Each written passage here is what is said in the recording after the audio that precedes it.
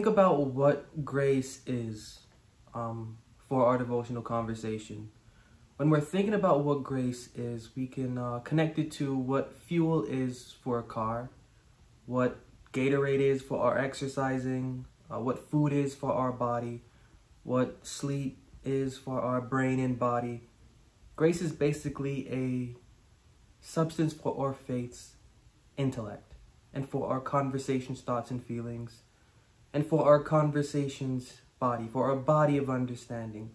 Grace is what food is to our body, to that body of our faith. And the more grace that we have, the more that we are able to digest and consume and to exercise and to allow this grace to flow through our faith's body, the more proficient it is in understanding the scriptures, the more enduring it will be for our times in need and in times of struggle, and more articulate it will be to another when trying to interpret and understand what they're going through, to then give back something that you, if in that situation, would have returned to you. Grace is, just as it says in the book of Romans chapter 5, the gift of righteousness. Grace is the gift of righteousness. And we know that the righteousness, having defined it, this righteousness is defined as the living God's kindness, or service to our faith's inward parts, which then extend, once that is healed or is being healed, to our human condition. So grace is the invisible substance, and yet clearly seen through our demonstration and through our experience in public and private settings, of our diligence in investigating and in experimenting with the philosophy that is within the Bible. And when we do have grace, when we are receiving this, there is attached to grace, as we've seen, an increase in the knowledge or the science of the living God's will and wisdom, or there is an increase in understanding. So attached to grace is an increase of understanding, or is an increase of wisdom. One verse, we can see this in one verse in the book of Luke chapter 2 and verse 40. Luke chapter 2 and verse 40. Luke chapter 2 and verse 40 reads, "And the child grew and waxed strong in spirit, filled with wisdom, and the grace of God was upon him." So always attached to grace is wisdom. Where one is increasing in wisdom, this is a sign. This is a sign that we are meeting all of the requirements to have the outpouring of grace upon the spirit of our mind. When we're meeting all of the requirements within Scripture, when it comes to our devotional growth and development, for our private communion with the mind that's been within the Bible, when it's in that state of growth and of transformation and of healing and of correction, we know that we are receiving grace due to the wisdom that we are gaining from our understanding when studying these things. And from our own, for our own experience, and from handling and continually recycling, what we have gained from that experience. This is what grace is for. When we have grace applied to ourselves, and when we're receiving grace, when it's allowed to be digested, when our faith's body properly digests it,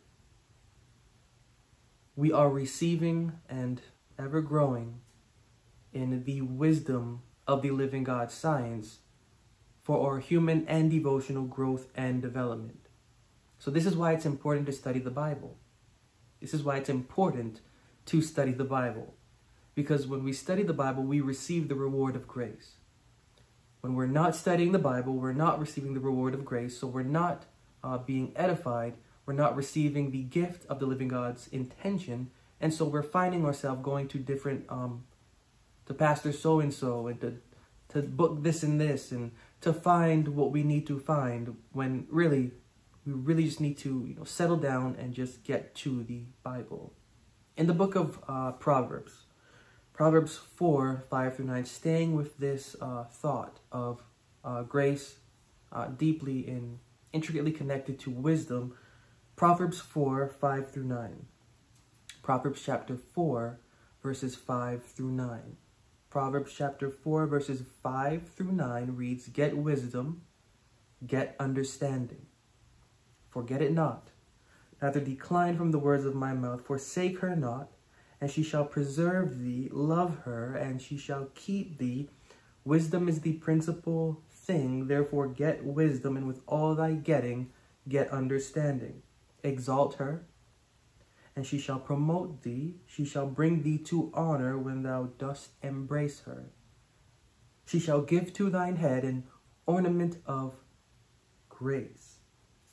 She shall give to thine head an ornament of grace. A crown of glory shall she deliver to thee."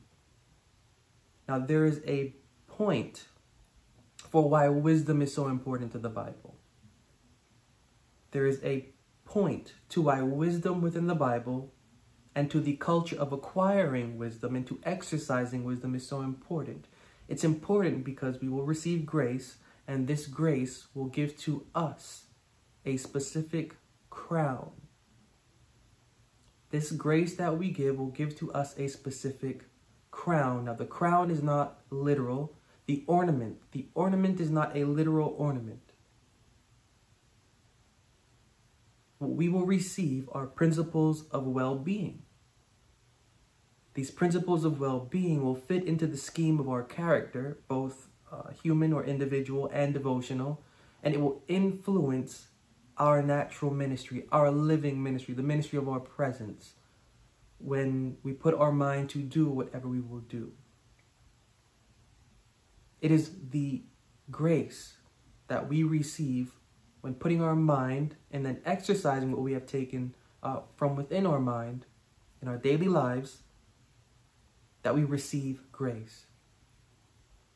This mental exercise gives to us grace for the purpose of understanding what we're doing, which then is more stimulus for us to go back into the scriptures, to put to test and to examine what we have taken and learned so that we may receive more grace to further spend energy on developing the culture of our devotional character. It is the spending of this energy for the development of our devotional character's culture that we receive wisdom for the purpose of receiving a crown and ornament for our faith. Again, this is not a literal crown. This is not a literal ornament. Wisdom is nothing literal that we can physically touch. Wisdom is mental that we can perceive and demonstrate through our thoughts, feelings, actions, and behaviors. Whatever this crown is to better define our actions, our thoughts, our feelings, and our behaviors. And everybody's crown, that everybody will receive something different because not everybody is the same. Yet, the process of acquiring is the same for every individual. We all have brains. We all have a faith that is intelligent. We may not know it. We may be suppressing it, but it has a character. And we all have an experience that we have to experience as human and as devotional beings. And the process of all of these things accomplished is through putting the mind to test and proving what it has understood by examination for the purpose of receiving the substance of grace for furthering the understanding of what we are inquiring about and receiving, the data to analyze, bringing that right back to the scriptures and repeating the process for more grace, and just repeating the process that we may grow and get, as it says, wisdom and understanding for the purpose of giving to us an ornament for our crown, a crown for our faith, that would be a diadem or a shining beacon, pillar, whatever you want to say, for the hands of the Creator working within. Again, the fulfillment of the new covenant promise. So turning to Proverbs 25 and 12, one sentence: "As an earring of gold and an ornament of fine gold, so is a reprover upon an obedient heir." And so this ornament that we're seeing, the ornament of being a reprover, this is an ornament of justice for our faith. It is an ornament of justice because we're developing a trait of character. We're developing a trait of character, not simply to be a reprover for another, but to be a reprover for self. Meddling in the scriptures and exercising what the scriptures are saying, getting their point, understanding their context, digging into that, we are actually gaining wisdom on how to behave. Gaining wisdom on how to behave because the philosophy within the Bible is for human and devotional behavior. We will then be able to offer something wise to the ears of another in addition to ourselves. So you can call this ornament of reprover, whatever you want to call it, one that is patient in being a listener. Categorize that however you will. But when applying self to the wisdom that is within the Bible, what will develop is an ear that will listen and an ear that will return according to what was heard. And in a way that is empathic, in a way that is benevolent, and in a way that heals. Again, Proverbs 16. Proverbs 16, 21 through 24. Proverbs 16, 21 through 24. The book of Proverbs, chapter 16, 21 through 24. The wise in heart shall be called prudent, and the sweetness of the lips increaseth learning. Understanding is the wellspring of life to him that hath it, but the instruction of fools is folly. The heart of the wise teacheth his mouth, and addeth learning to his lips. Pleasant words are as an honeycomb, sweet to the soul, and health to the bones. Now, all of these verses are the ornaments, or are specific crowns, that will be gained when applying grace to our faith's intellect and to our conversations, thoughts, and feelings. When receiving and when applying grace, we will increase in learning, our soul will be fed, and we will care to feed and make sure other souls are fed. And that making sure that our soul and other souls are fed is not always necessarily through quoting something or through providing something to read. It can be a demonstration of behavior. It can be in response to an action, whether it is hurtful to us or not, response to an action. It can be through the demonstration of our understanding of what somebody else is going through. This is how we actually truly expose our connection to the philosophy within the Bible. It is not by the pointing to somebody a scripture. This is what it says in the Bible, so this is what you need to do. How do we, by our experience, validate that scripture to the point where we don't need to quote it anymore? We can put that in a modern 2022 sense to give someone the essence of it, so that they're not feeling as though they're being imposed with some sort of religion, when really it is just the need for them to have presented to them a human being and a devotional character that can resonate with their struggle. So when we're going through our process of growth and development, these are the types of ornaments that we are to receive. This is what we're to receive as we handle the things that are within the Bible, stepping away from what we believe as to be true and learning true, struggling to learn true. We're developing wisdom, and this wisdom is actually adding a character that is empathic. This character that is empathic is an exercise of empathy with self, so that when it comes time, we can exercise empathy with another. And exercising empathy with another, we can benevolently speak to them, demonstrate to them, return to them, guide them, counsel them, be with them. So when we're not studying the things in the Bible, when we're not putting into practice how the Bible says it needs to be understood, and how our own faith needs to understand how the Bible needs to be understood, for the philosophy that we are to receive within, when we're not doing this, we are truly robbing our human being from the justice that is within the correction of these words, because we need something outside of us.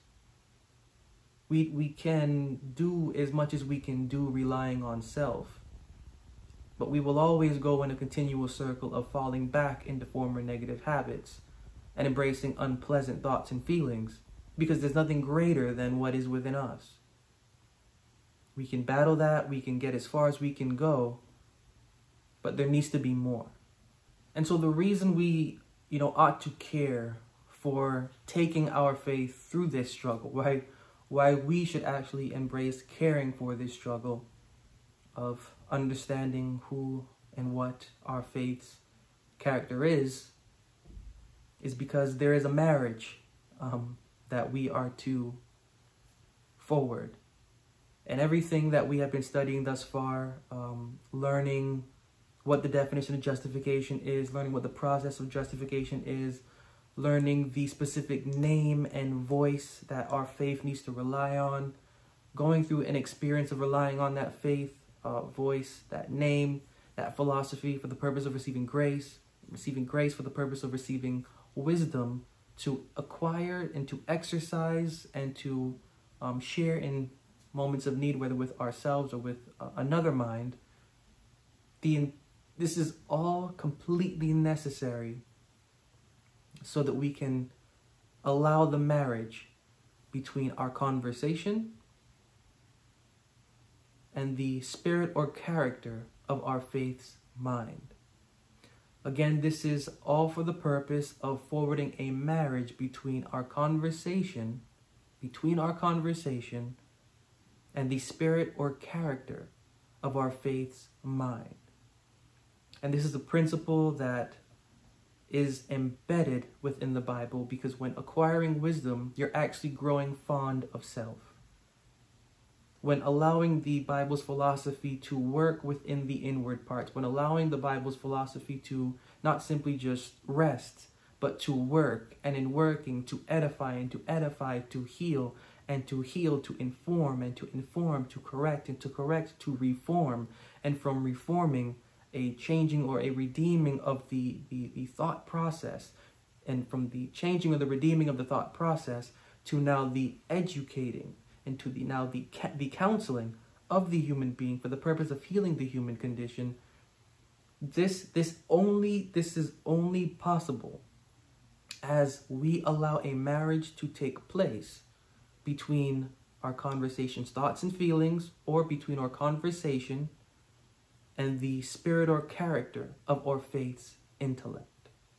This is a philosophy embedded within the Bible, because when separated from our traditional thought, when separated from what we traditionally believe, when separated from our opinions, that for some reason, whether the tie is emotional or whether the tie is familiar in some sort of unjust sense, that to the point where we can't let it go for getting our thoughts clear and our mind embracing a higher point of view, we retard the process. We're stumbling over the process of the intention within the Bible, which is a process of getting to know or growing in familiarity with our faith and with our faith's culture. Growing in familiarity with our faith and with our faith's culture, we are getting in tune with the character, or with the nature, quote unquote, of the living God's devotional character. Doing so allows us to step into a field that is the reason why we are so interested in the Bible. It is the character of the living God that we see lacks in us somehow, some way, some shape or form. There is some lacking within us, and there is something right about the living God's mind, the living God's heart, the living God's intention that draws us, for whatever reason it draws us to. Now this drawing, let it be fine. It's fine. But in order for that drawing to be as complete as it should be, there needs to be a marriage between our genuine character and nature of our faith and our conversation, minus everything that we have been told, minus everything that we have been brought up with, minus everything that we clutch to as a crutch. It all needs to be let go so that the intention of the words within the Bible can work. When this intention works, we will start to see the healing. Slow, and it will be, it will progress, but we will start to see that healing. And so entering into the book of Malachi chapter 2, 14 through 16. Malachi chapter 2, verses 14 through 16. And this is a principle that I carry with me, and even have, when I write my poetry, this principle is just etched within my heart, because it's just everything that I completely relate to from my experience as a human being and as learning the things that are within the Bible. Malachi 2, 14 through 16. Yet you say, wherefore?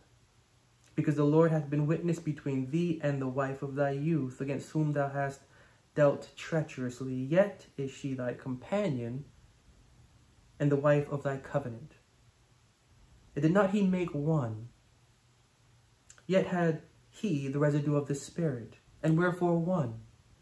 That he might seek a godly seed. Therefore take heed to your spirit, and let none deal treacherously against the wife of his youth. For the Lord, the God of Israel, saith that he hateth putting away. One conceiveth violence with his garment, saith the Lord of hosts. Therefore take heed to your spirit, that you deal not treacherously. Now the point of dipping into this verse is that there is a philosophy within the Bible to where the individual needs to recognize that they have a spouse that they need to acknowledge, and that they need to grow in deeper communion with. This is the spouse of our covenant with the living God. Entering into anything concerning the Bible, we have an intention, whether we know it or not, of covenanting with an intention or a purpose of being better as human beings and as being better devotionally. So long as we remain on point with that covenant, with that promise that we make, we will do good. The process of justification is our maintenance. We're maintaining, not alone though. We're not maintaining alone. Entering into whatever belief we have, we enter into our belief with a spouse. This spouse is the wife of our youth. If we are female, it is the husband of our youth. The wife of our youth, the husband of our youth, it is the spirit of our mind. This is why it continually, repeatedly says, discard not your spirit. Our conversation is married to the spirit of our mind.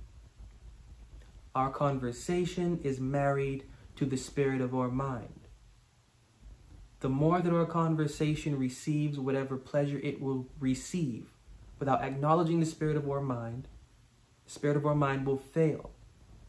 When the spirit of our mind will fail, this is when our conversation goes to various churches, various books, various pastors, various thoughts and adventures on discovering itself. When its wife, its husband, its spouse, it's right there, but it's withering. It's being neglected.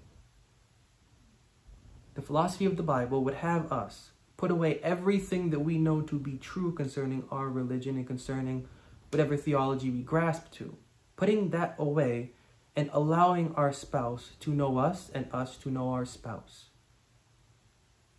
When we can know the spirit of our mind and what we genuinely will believe concerning the things within the scriptures, the spirit of our mind will take care of itself. The experience will take care of itself. And it will only result in the feeding or the healing of our conversation. Our conversation is to marry the spirit of our faith's intellect. The development that we are to receive through the process of justification is for bringing our conversation and the spirit of our faith's intellect together for a marriage. When these two are married, we do not need anything else anymore. Who else do I have in heaven but you, and on earth there is no one? We will say this psalm and we will actually mean it. Right now we can say it. It's not actually true. Because while we're saying it, we're still depending on the creed of Pastor so-and-so and the philosophy of ancient whatever. When wisdom becomes the examiner, when our experience can digest what it is learning, we are entering into a very solemn marriage that should not be broken between our conversation and the spirit of our faith's mind. And this is the next aspect of justification. And so this is a principle when we're hearing in the Bible, no adultery, no adultery. The principle, because the Bible is not primarily natural, primarily secular. The connotation is to you personally. The connotation is to me personally. When we have our heart set on anything concerning the living God, when we have our heart determined to let the living God's character be within us and to learn how it can, we enter into a covenant, not simply with the living God, but we enter into a covenant with ourselves. We don't really know it, but our faith is entering into a marriage covenant with our conversation for the two to remain faithful to both. If we can keep these two faithful, we can experience the intended healing. If we can keep these two faithful, and if we can allow the thoughts and feelings of our conversation to grow, and the thoughts and feelings of our faith to grow, and if we can allow the two in our living experience to give us back wisdom and to give them wisdom in their union, this covenant will be fulfilled tremendously. And the proverb, through knowledge shall the just be delivered. Again, the proverb, through knowledge shall the just be delivered, will become true in our life. Growing fond of the science within the Bible for the purpose of receiving grace and for the purpose of receiving wisdom is so that our faith and our body of understanding can form a solid marriage to keep us ever tied to the living God without needing any sort of life support. We don't need any sort of outside stimulus, is what the Bible is saying. The stimulus and the experience is to come from within outward, so that from outward it can go back in, and so that the cycle can repeat itself, so that our human and devotional development can continue justly. And so let that justice be. You know, we're letting a lot get in the way of the intention of the living God when we really don't need to. Let that feeling of darkness exist. Know nothing. Be nothing, so that, you know, by the end of the week you can actually be something and know something and be somewhere.